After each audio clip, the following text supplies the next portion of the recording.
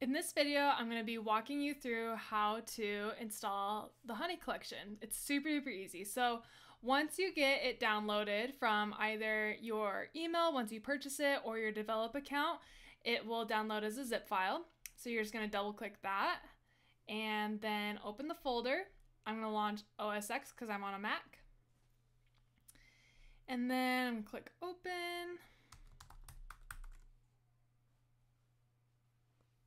So it's going to launch the installer, and it's super simple from here on. So you're just going to follow the instructions.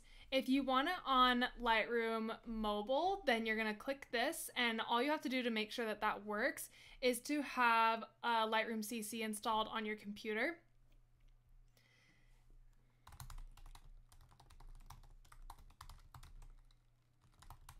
And you want to make sure that you are hooked up to the internet so that it can connect and log you in. And now it's done.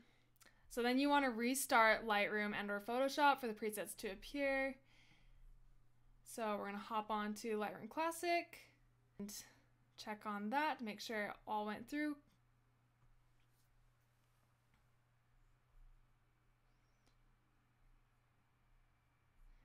So we're going to check right here, and voila, they're there. So now you are going to be good to go to start editing. The tools are there, and if you want to find the brushes, you can locate them here under the effects drop-down menu, and they're right here and here. And then you can check Adobe CC, and you can just make sure that they're there and they will sync over to your mobile device. So you'll be good to go with that.